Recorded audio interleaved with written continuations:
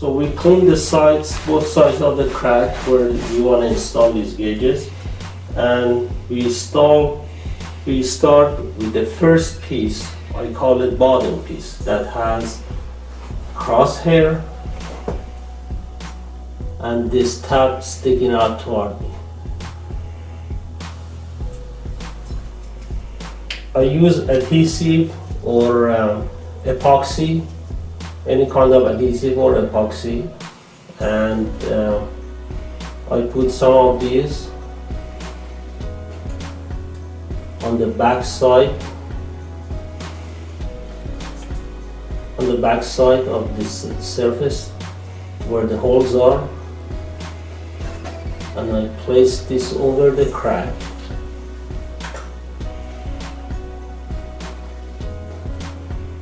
On this side of the wall, it could be on the other side too.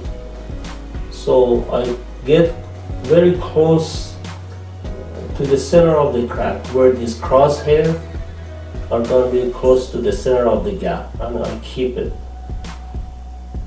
Put it on here and try hold it level,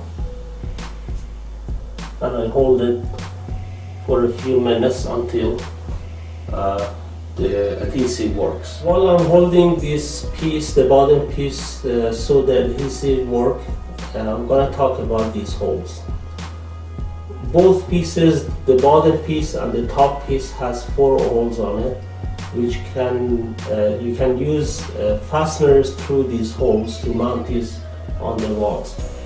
I only recommend this for drywall only, because it's easier to drill into it and fastener will work better, and you can use adhesive as well. But if you are installing on concrete, masonry, bricks, I would recommend using adhesive only instead of drilling into this structure. So I already installed this one on this side of the wall of the crack, and it took about 2 or 3 minutes and it's secure. Then I get the second piece, which I call a top piece, that has the cutout and the markings, and I put same amount of adhesive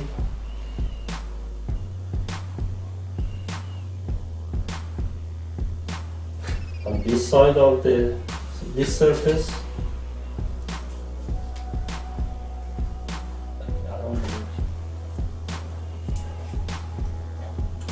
So I put adhesive on other side of this surface and put it on other side of the crack on this wall, and I'm holding it level. But the key is you need to align this crosshair on the bottom piece to the zeros on top piece on both directions, these zeros and these zeros. So the vertical line of the crosshair is aligned with the zeros of the top piece, and the horizontal line on the bottom piece is aligned with zeros on top piece. And I hold this another few minutes until it's secure. So I installed the top piece on this side of the crack and align the zeros horizontally and vertically, and basically we are done. Next step, I'm going to show you how to document the depth movement.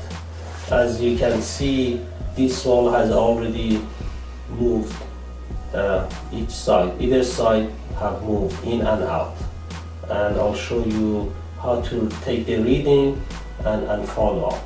I'm gonna tell you how to take measurement in the Z direction, which would be depth movement of the walls. So that would be the third plane. This tab that is sticking out toward me has markings here, and this is part of the bottom piece. Basically, when the wall moves in and out, toward or away from you, this piece will move, and the top surface of the top piece, this surface would be your reference point.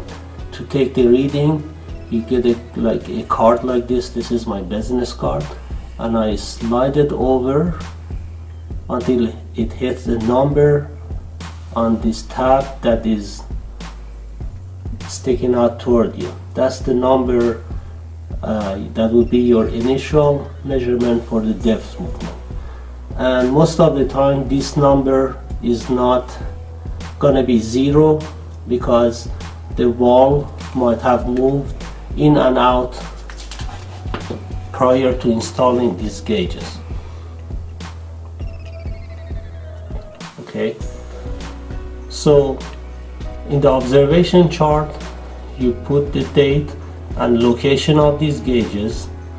If you have more than one, you mark number 1 and number 2, and you put 0 for the vertical displacement and 0 for horizontal displacement column, because you already aligned these to be 0 when you start installing this. But the depth movement is not going to be 0, so you need to take the initial measurement like I show you. You use the surface, top surface of the top piece, and you slide the card over until it hits the marking of the tab that is sticking out toward you.